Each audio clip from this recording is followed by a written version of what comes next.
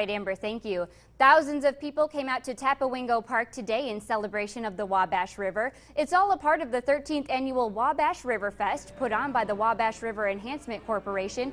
Today's event features live music, canoe races, and other fun activities. Watershed Projects Director Sarah Reed says the festival is also a great way to teach people how to prevent pollutants from entering the river, as well as appreciate what the river has to offer.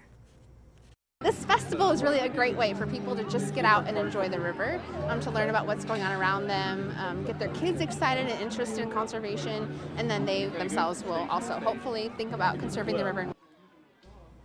The festival ran from 9 o'clock this morning and wrapped up around 4 o'clock this afternoon.